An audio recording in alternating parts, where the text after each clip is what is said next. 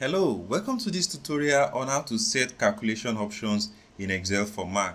So if you need to set, maybe you suspect that your Excel for Mac is operating in manual calculation mode and you want to set it automatic, or it's vice versa, you go to Excel, you go to preferences, and then you'll see calculation. It's under the formulas and list segment. So once you click on calculation, then here you can set. The default is normally automatic, but if you want a different option, you can switch it. And if you suspect that the file you are working on is having a manual calculation option set, you can use this to take it back to automatic.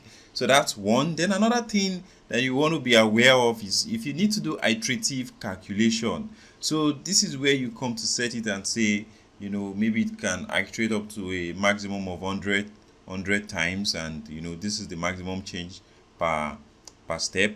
And this is good for those of us who are into financial modeling, where we need to do some kind of iteration and you don't want to see these circular referencing errors. So this is where you go to change to set this iterative calculation. I don't need it, so I'm going to turn it off.